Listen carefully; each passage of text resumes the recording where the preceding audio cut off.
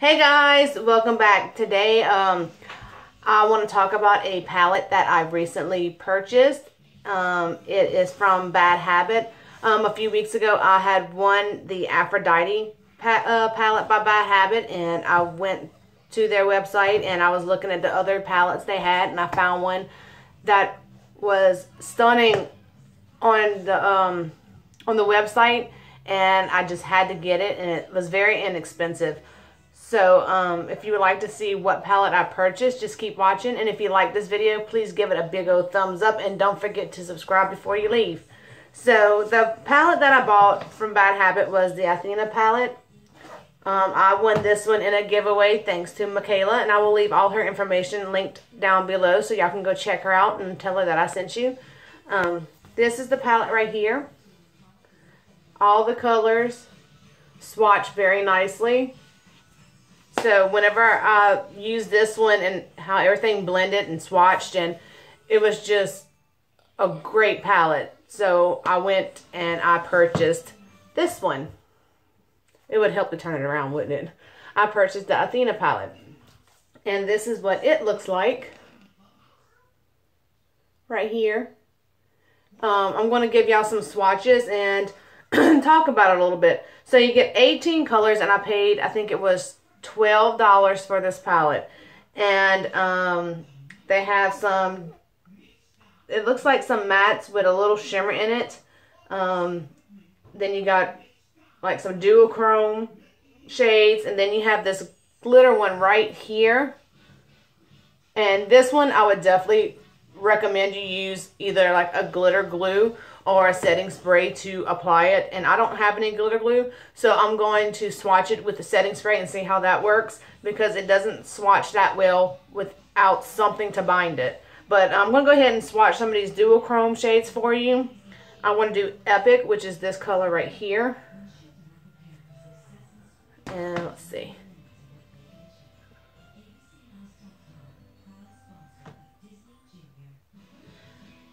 There's Epic. It's like a pink color with a bluish purple shift to it. You can't really, it's not really coming off on camera like I would like it, but you can definitely see it in the palette itself, and in person you can see the shift that it has. I'm going to go and do Wisdom, which is like a purple shimmer shade right here.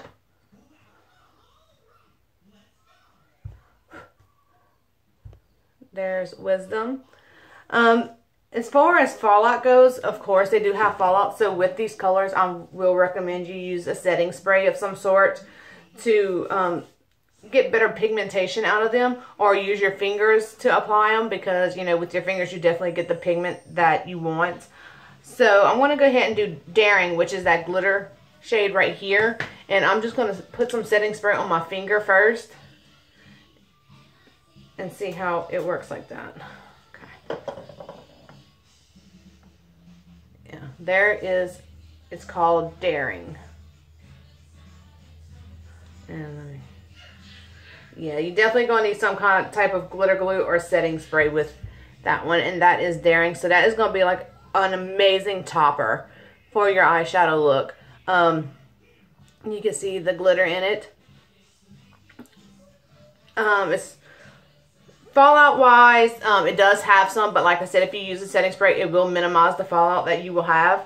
Let's do some of these matte shades right fast, or I can just go ahead and go down the row and swatch all of them for you.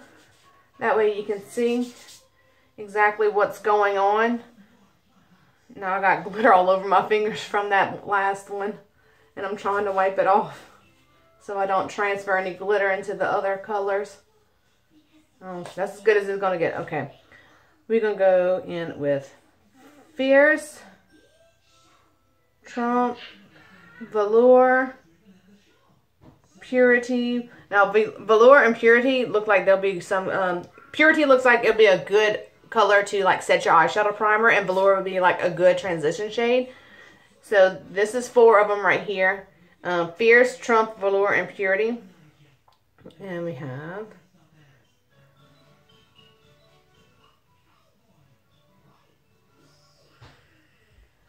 There they are. Like I said, very pigmented, and they do have fallout, which, I mean, you're going to get that with your shimmer shades. But as far as the mattes, they have a little kickback, but in fallout, it's not that much. So you can't really see purity. So like I said, that would be a good color to set your eyeshadow primer down with. Then we're going to go in with the last two shades in that row, and that is Truth and Heroic. Truth is like a pukey green looking color,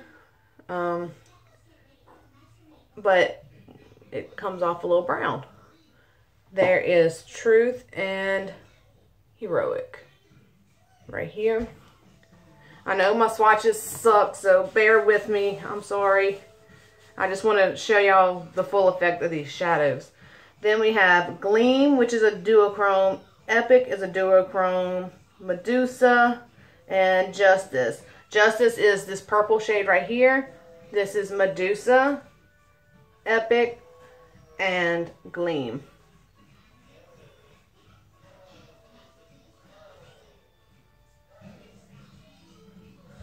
That's four. Let's see. Gleam, Epic, Medusa, and Justice. And I'm going to go ahead and swatch the last two in that row, and that will be Lore and Power. So let's see. Lore is like a burnt orange shade. Power is it like a deep brownish red color. Let's see.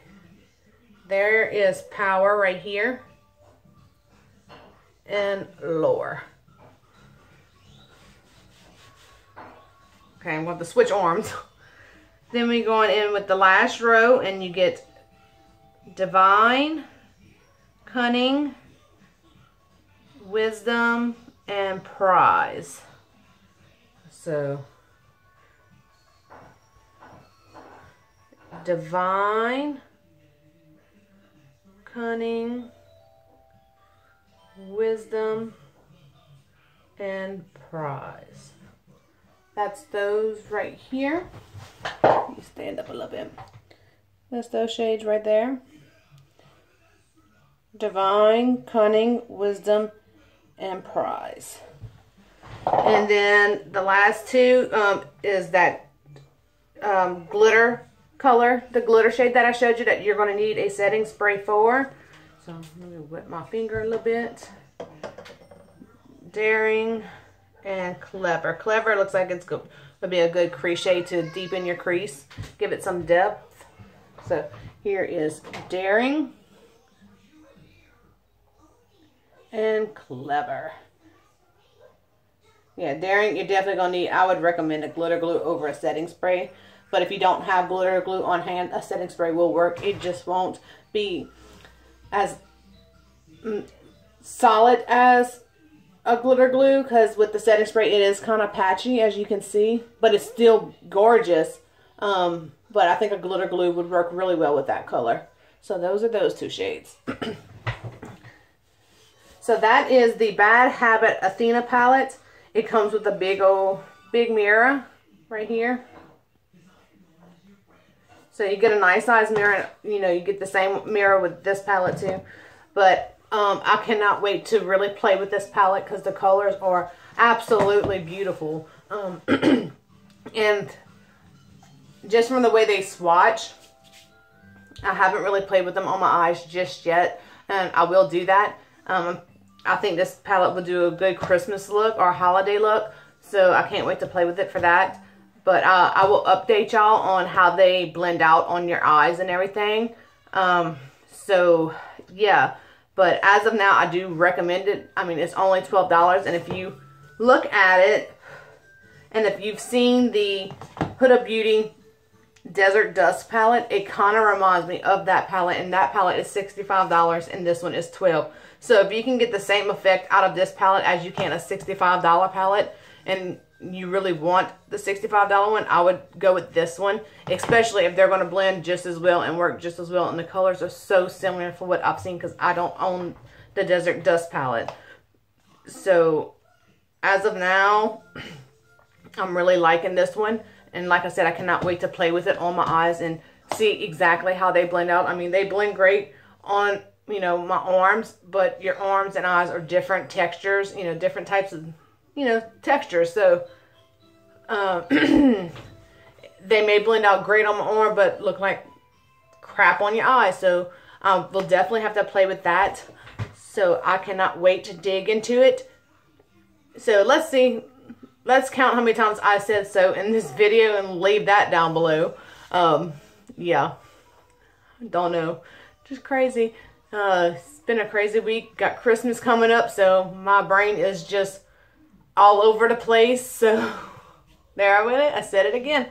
But anyway, yeah, that is it for today's video. If you liked it, please give it a thumbs up and don't forget to subscribe down below. And like I said in my last video, I'm trying to reach 100 subscribers, and when I do, I want to do a little giveaway to give back to my subscribers that watch my videos, that leave the comments, you know, and everything. I really appreciate it from the bottom of my heart. I love you guys. So until my next video, bye.